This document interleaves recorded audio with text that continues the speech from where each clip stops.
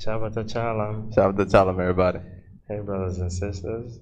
I hope you all are enjoying the Shabbat today. We greet you. We are Hebrewreaders Church, and my name is Kasafo. My name is Zakwa.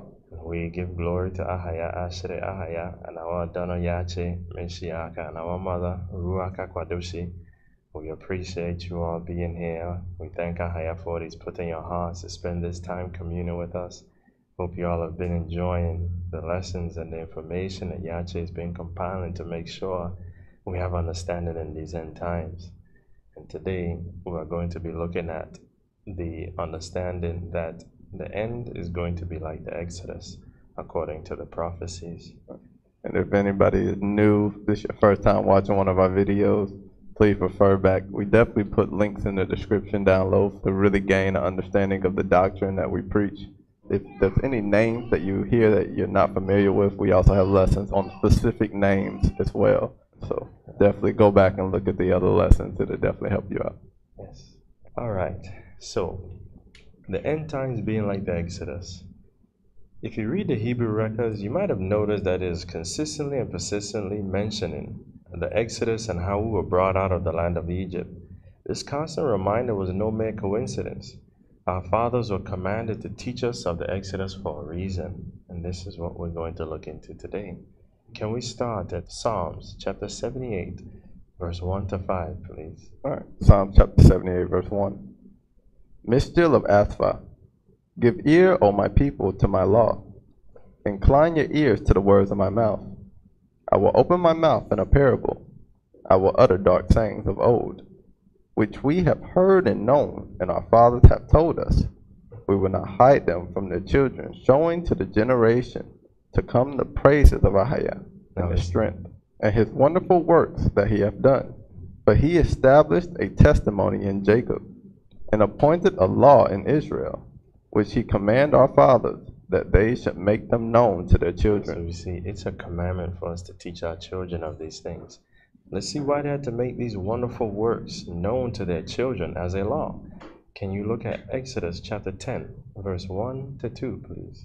Exodus chapter 10, verse 1. And Ahaya said to Moses, Go in unto Pharaoh, for I have hardened his heart and the heart of his servants, that I might show these my signs before him, and that thou mayest tell in the ears of thy son and of thy son's sons what things I have wrought in Egypt. There's the commandment. And my signs which I have done among them, that ye may know that I am Ahaya. We see the command to teach our children of the Exodus and signs are for us to know who he actually is. Let's continue in Psalm 78, verse 6 and 8, please. All right, Psalm 78 and 6. That the generation to come might know them, even the children which should be born, who should arise and declare them to their children, that they might set their hope in Elohim, and not forget the works of Elohim, but keep his commandments. Our fathers were supposed to teach us for this reason also, that we may always hope in Elohim by keeping his law, remembering that he delivered them that believed before and shall deliver the believers again. It is a sign of our faith in Elohim to keep his commandments of old. Our parents were supposed to keep telling us about all these things that happened, to see where faith had taken us, how we were delivered by faith, so that we would be encouraged and always hopeful, knowing that if we keep the law, we'll be delivered too, because he had done it before. Can you read Ecclesiasticus, which is the book of Sirach, chapter 15, verse 15, please?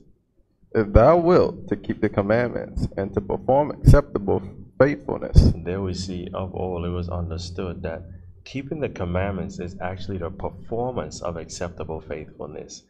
Can we go back to Psalm 78, verse 8, please? Sure. It might not be as their fathers, a stubborn and rebellious generation. And there we see the dichotomy. Walk in faith and believe and hope and know that keeping the law will get us saved. And then on the opposite end, we see what our parents would have been saving us from had they been teaching us the right things and making us walk as examples of believers. We would have not fallen into the stubbornness of heart and rebelliousness of our forefathers. And it gives us understanding of what we're walking in today, because we weren't taught about the Exodus and things of that nature and what Ahaya had did. Therefore, We fell into the stubborn and rebellious generation. A generation that set not their heart aright, and whose spirit was not steadfast with Elohim. This was a part of what transpired against us for our iniquities. Can you read Deuteronomy chapter 32, verse 20? And he said, I will hide my face from them, and will see what their end shall be. For they are a very froward generation, children in whom is no faith. This is the generation that we were in. When we were sent out from Jerusalem, we were left. He left it to see what our end would be because we had no faith. Hence, we have a history of being destroyed all this time. Right. Because we did not walk in acceptable faithfulness by keeping his law. We were supposed to keep his law so that we don't meet the same fate as our fathers, who show that they didn't truly hope in Elohim by the fact that they didn't keep his commandments or obey his voice. It shows we trust in ourselves and what is right in our own eyes. The unbelievers of Israel perished before the deliverance came in the ancient times even, by trying to go to the land of Israel themselves, which is against prophecy. This is not something new that the Israelites had been walking according to their own ways and not walking in the hope of Elohim by having our hearts steadfast and obeying his voice. Can you read Psalm 78 verse 9 to 11, please? Psalm 78 verse 9. The children of Ephraim, being armed and carrying bows, turned back in the day of battle. This is showing the example of how the Israelites, we would trust in our strength and not trust in Elohim. They kept not the covenant of Elohim, and refused to walk in his law. Obeying his voice is the first statute and ordinance to keep his covenant he made with us after the Exodus. Hence, if we don't do what he says, we are covenant breakers. You can look at Exodus chapter 19 verse 5 and Exodus chapter 15 verse 25 to 26 to see the initial covenant, the initial ordinance and statute was to obey his voice. Hence it says in Psalm 78 verse 10 that they kept not the covenant of Elohim, because there was a promise made with our fathers and also a promise made with us to obey his voice. He had promised he would deliver us after 400 years in Genesis to Abraham, Genesis 15 verse 13, and the children of Ephraim erred in the scriptures through pride and trusting in themselves and decided they were going to go into the land ahead of time. In verse 11, and forgot his works and his wonders that he had showed them. These things that were supposed to be for us to believe, they put behind them and walked according to what looked right in their own sight. Sadly, not all Israel came out of Egypt in the deliverance of Exodus through transgression, just as not all Israel will leave or be delivered from the hand of the enemy in the end times through transgression. In the Exodus, the unbelievers also perished for not obeying prophecy when the Exodus deliverance was about to come, because they didn't believe Elohim and obey his voice. And sadly, they did not obey the two witnesses that Ahia sent unto them. Can we go back to Psalm 78, verse 12, and then we want to jump to verse 42 and 43. Of course, you can take the time and read the whole Psalms at your leisure. Psalm 78 and 12. Marvelous things did he in the sight of their fathers, in the land of Egypt, in the field of Zoan, verse 42. They remembered not his hand, nor the day when he delivered them from the enemy. The hand is Yache, the arm of Ahia, according to Isaiah 53. It was Yache who we forgot when he said they remembered not his hand, because it was him that came down to deliver us from Egypt. And to further confirm that it was Yache, 1 Corinthians chapter 10 goes into who was that leading us. So, right, from that verse rock. 1 to 4. Can you read verse 43, please, of Psalm 78? How he had wrought his signs in Egypt, and his wonders in the field of Zoan. Now, we see how signs and wonders showed how that the Elohim of the Hebrews is Ahia in Exodus chapter 10, verse 1 and 2. And we saw how in Psalm 78 it mentions signs and wonders. These are keys to understand what's to come. Because even so shall the signs and wonders be done on the world and the land of Egypt, that we may know he is Ahia in the end of this world, just like the Exodus. The signs and wonders are prophesied to come in these end times as well. Can you read 2 Ezra chapter 9, verse 1 to 7, please? 2 Ezra chapter 9, verse 1. He answered me then and said, Measure thou the time diligently in itself, and when thou seest part of the signs past, which I have told thee before, then thou shalt understand that it is the very same time. wherein the highest will begin to visit the world which he made. Therefore, when there shall be seen earthquakes and uproars of people in the world, then shalt thou well understand that the Most High spake of those things from the days that were before thee, even from the beginning. For like as all that is made in the world hath a beginning and an end, and the end is manifest, even so the time also of the highest hath plain beginnings and wonder and powerful works, and endings and effects and signs. It's the same with those plagues and different things happen. There are going to be signs and wonders and powerful works that happen in these end times. The end shall be just like the Exodus according to the prophecy. And let's hear about it in 2nd Ezra chapter 15, verse 1 to 12, please. 2nd Ezra chapter 15, verse 1. Behold, speak thou in the ears of my people the words of prophecy, which I will put in thy mouth, saith Ahijah. Cause them to be written in paper, for they are faithful and true. Fear not the imaginations against thee. Let not the incredulity of them trouble thee that speak against thee. The incredulity is a state of being unwilling or unable to believe something. Ahijah knew that there would be people who would not be able to believe the truth. He said, fear not the imaginations against thee, because people are going to walk according to their own mind. Right. It's prophetic. Some people are not going to believe, but don't fear it. We have to continue walking in the right path. Let not the incredulity of them trouble thee that speak against it. People are also going to speak against it with their own doctrines or their own perspectives and feelings, which they are entitled to have. We have to continue going according to the truth of the gospel, to the law and the testimony, to the faith in Yache's name, bearing the fruits of the Spirit, regardless of what is around us, because we have to abide in faith. And why do we have to abide in faith? What does the next verse say? For all the unfaithful shall die in their unfaithfulness. Everyone will receive their reward. If we perform acceptable faithfulness, we shall be saved. Because that's why Elohim sent his Son into the world, that whosoever believeth on him shall have everlasting life, as John 3:16 said. Continue, please. Behold, saith Ahijah, I will bring plagues upon the world, the sword, famine, death, and destruction. For wickedness have exceedingly polluted the whole earth, and their hurtful works are fulfilled. Therefore saith Ahijah, I will hold my tongue no more as touching their wickedness, which they profanely commit.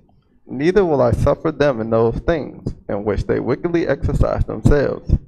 Behold, the innocent and righteous blood crieth unto me, and the souls of the just complain continually. And therefore, saith Ahijah, I will surely avenge them, and receive unto me all the innocent blood from among them. Behold, my people is led as a flock to the slaughter.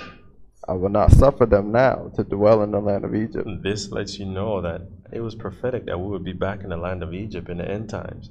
Because this prophecy that Ezra has been told to speak of is what's coming in the end. Right. And he's foretelling, I will not suffer them now to dwell in the land of Egypt. This shows Ahijah is guiding us to the right path, because Egypt is one of the places of Isaiah 11:11, which ties us into being among the 5 cities of Egypt, as Isaiah chapter 19 verse 18 said. Now, this is all prophecy lining up according to the spirit of prophecy, which is Yache. But I will bring them with a mighty hand and a stretched out arm. So he's sending Yache again, because we know that's how he delivered us before. And smite Egypt with plagues as before. That's the key word. He said, as before. Right. He's going to do it again.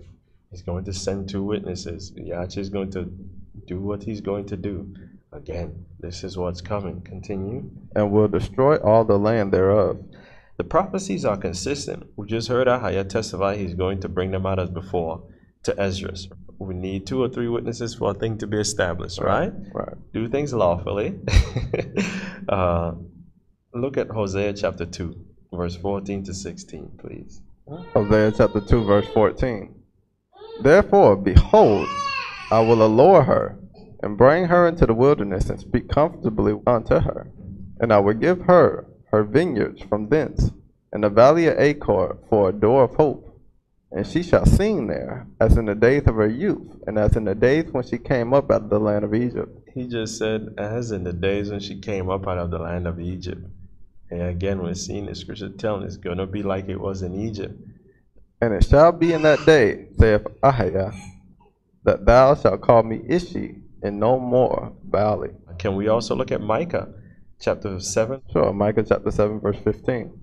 According to the days of thy coming, out of the land of Egypt will I show unto him marvelous things. There we see again 3 different prophets showing the same thing. It's going to be like the Exodus. Continue. The nations will see and be confounded at all their might. The same way the Egyptians were confounded seeing what Ahijah had done. Continue. They shall lay their hand upon... We have rejoicing. Deliverance is coming. The child is rejoicing. They shall lay their hand upon their mouth. Their ears shall be deaf. They shall lick the dust like a serpent. They shall move out of their holes like worms of the earth. They shall be afraid of Ahijah Elohim. So you see how these signs Ahijah, he has these 2 witnesses doing. When you read Revelations chapter 11, verse 2 to about verse 9, it talks about how the witnesses are going to be doing miracles and nobody shall hurt them. Right. And then after they've preached the gospel, you have the nations celebrating as they're killing off these 2 prophets because these 2 prophets tormented them. And you can see how the nations are going to be afraid of Ahijah Elohim when they see the miracles that he's doing, seeing what he's bringing upon the world. They shall be afraid of Ahijah Elohim and shall fear because of thee. Zechariah chapter 10, verse 6 leads. Zechariah chapter 10, verse 6. And I will strengthen the house of Judah, and I will save the house of Joseph, and I will bring them again to place them, for I have mercy upon them. And they shall be as though I had not cast them off, for I am Ahijah, their Elohim, and will hear them. I will bring them again also out of the land of Egypt. Can you read that again, please? I will bring them again also out of the land of Egypt. Again, the scriptures are consistent. It's going to be like the Exodus. I will bring them again also out of the land of Egypt and gather them out of Assyria. These are places of Isaiah 11 and 11, letting us know Ahijah is guiding us the right way to go to the right places. And I will bring them into the land of Gilead and Lebanon, and place shall not be found for them. So we had Ezra. Ahijah said it in Ezra. He showed it in Hosea. He showed it in Micah. And he showed it in Zechariah. There's 4 different prophets that all were shown the same deliverance that was going to come from these areas, and letting us know that this deliverance is coming in the end like the Exodus. He will even split the waters of the Egyptian sea for the people according to Isaiah chapter 11, verse 15 and 16. We can read that, please. Isaiah chapter 11, verse 15. And Ahijah shall utterly destroy the tongue of the Egyptian sea, and with his mighty wind shall he shake his hand over the river, and shall smite it in the 7 streams, and make men go over dry shod. And there shall be a highway for the remnant of his people, which shall be left from Assyria, like as it was to Israel in the day that he came up out of the land of Egypt. Again, like as it was to Israel in the day that he came up out of the land of Egypt. The scriptures are consistent. That's a 5th prophet now. Isaiah also said that it's going to be like the Exodus. That's why he had our fathers keep saying it. Tell your children about the Exodus, so that they may know Elohim, that they may know Ahijah. Because this is what is coming here in the end. The 2 witnesses of Revelation chapter 11 verse 3 shall be sent, just like 2 witnesses of the southern kingdom were sent in the Exodus.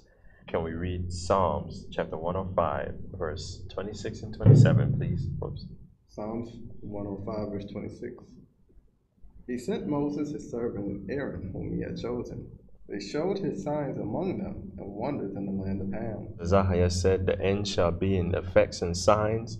The 2 witnesses will be doing signs and wonders too. Can you read Revelations 11, verse 3, please? Sure. And I will give power unto my 2 witnesses, and they shall prophesy 1,260 days, clothed in sackcloth. Just as he said he'll give power unto his 2 witnesses, he was with Moses and Aaron when he had sent them too.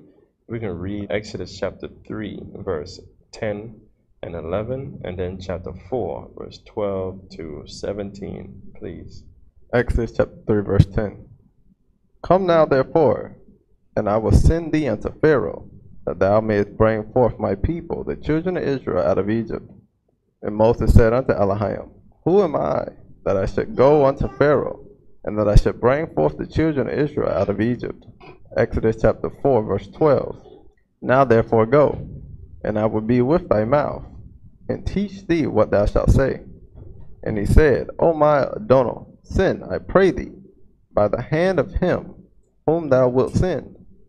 And the anger of Ahiah was kindled against Moses. And he said, Is not Aaron the Levite thy brother? I know that he can speak well, and also, behold, he cometh forth to meet thee. And when he seeth thee, he will be glad in his heart. And thou shalt speak unto him, and put words in his mouth, and I will be with thy mouth, and with his mouth. And I will teach you what ye shall do. And he shall be thy spokesman unto the people. And he shall be, even he shall be to thee instead of a mouth. And thou shalt be to him instead of an Elohim. And thou shalt take this rod in thy hand, wherewith thou shalt do signs. Can you read Exodus 7:2, please? Sure. Thou shalt speak all that I command thee, and Aaron thy brother shall speak unto Pharaoh, that he send the children of Israel out of his land. This is why the land of Egypt shall be afraid of the southern kingdom in the end times, just like in the Exodus when the Egyptians feared the Hebrews, because Yache will plague Egypt by the two witnesses in these end times too. Can you read Psalms 105, verse 38, please? Sure. Egypt was glad when they departed, for the fear of them fell upon them. So we see the fear of the Israelites fell upon the Egyptians, right? Can you read Revelations chapter 11, verse 6, please? These have power to shut heaven, that it rain not in the days of their prophecy, and have power over waters to turn them to blood, and to smite the earth with all plagues as often as they will. Now you see what would cause the Egyptians to be afraid here in the end times, seeing that the two witnesses will be doing these things through Yache's power, even as Moses and Aaron had afflicted the land of Egypt. Now it helps understand Isaiah chapter 19, verse 17 and verse 20 to see why the Egyptians will be afraid of Judah, which is men of the southern kingdom. Can you read that, please? Isaiah chapter 19, verse 17. And the land of Judah shall be a terror unto Egypt. Every one that maketh mention thereof shall be afraid of himself, because the counsel of Ahiah of hosts, which he hath determined against it. Verse 20. And it shall be for a sign and for a witness unto Ahiah of hosts in the land of Egypt. For they shall cry unto Ahiah because of the oppressors. And he shall send them a Savior, and a great one, and he shall deliver them. The deliverance shall come in the end times from the Savior Yache, just like it did in the Exodus. Here we are, literally in the ends of the world, and Ahiah has been gracious. What was it, over 5 prophets that Ahiah left understanding for us to know that the end shall be like the Exodus? Let's look at Jeremiah to see that there were nations who didn't know his or hear his fame before, but in these end times all will know. Jeremiah chapter 16. Therefore, behold, the days come, saith Ahiah, that it shall no more be said, Ahiah liveth, that brought up the children of Israel out of the land of Egypt. But Ahiah liveth, that brought up the children of Israel from the land of the north, and from all the lands whither he had driven them. And I will bring them again into their land, that I gave unto their fathers. Behold, I will send for many fishers, saith Ahiah, and they shall fish them.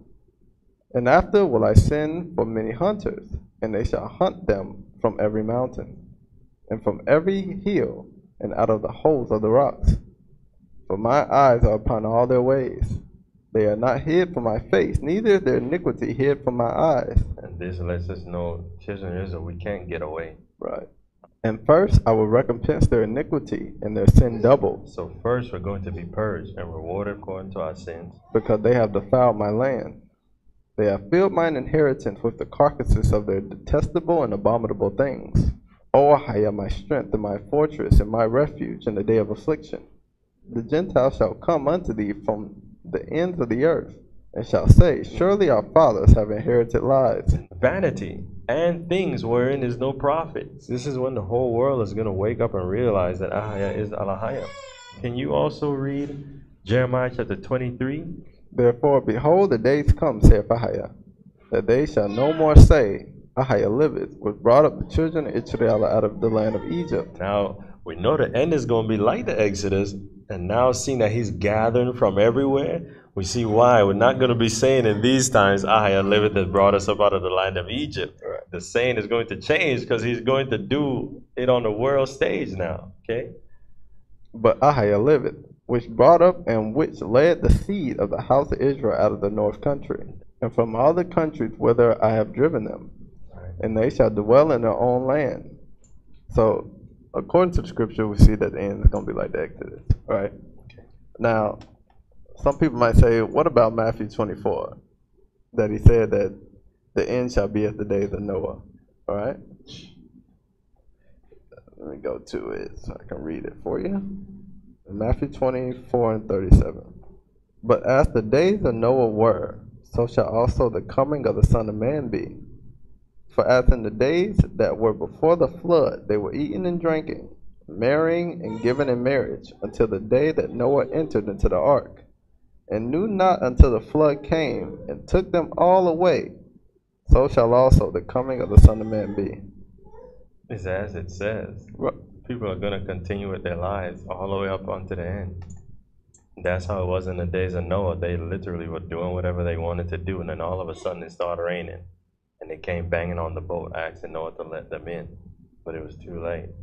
And that's what he was explaining. He indeed explains what he means right after. It's going to be people who are, before the flood, they were eating and drinking, marrying and giving in marriage. Because there are people who receive the mark of the beast that are going to be continuing their lives. Right. Continue doing what they want to do. They're going to be get afflicted. The people were getting afflicted during the time of Noah too. Right, and they still wouldn't repent. Right. And the Revelations testifies that people are going to be afflicted and they're still not going to repent as well. Right. So you can see how, it's going to be like in days of Noah. People are going to continue doing what they want all the way up until the coming of Yache. As he clearly said, they were eating and drinking, marrying and giving in marriage, until the day that Noah entered into the ark, and knew not until the flood came and took them away. So also shall the coming of the Son of Man be. Literally, Yache is going to be coming, and people they're going to try and run and get under the rock, saying, cover us, for the day of Ahaya has come. People are literally going to be doing whatever they want all the way up to the end. What Yache is referring to right here, he was talking about the very end of the world. He was talking about more so the last 3 days of the world, actually. Right. Because this was the coming of the Son of Man. So to be in proper context, he was talking about this specific part is actually talking about the last 3 days of this world. And it well supports what it says, verse 40. Then shall two be in the field, the one shall be taken and the other left. Right. Because when he's coming, his people are going to be brought up to him. Right. Two women shall be grinding at the mill, the one shall be taken and the other left. This is when people are going to begin taken up, right, when Yache is actually coming. And then he said, watch therefore, for you know not what hour your done or cometh. That day is going to be an interesting day. You don't know the hour. Stay on guard. So he comes like a thief in the night. All right, you got anything else? Felt like we had a lot already, huh? Yeah, it was a lot. It was all good, dog. It was good. Good food. Yeah, it's good. So y'all always can pause the lesson and stop it, get what you need, write it down, and keep it going, So, we just want to make sure everybody has the information. So, I have every praise. Yeah.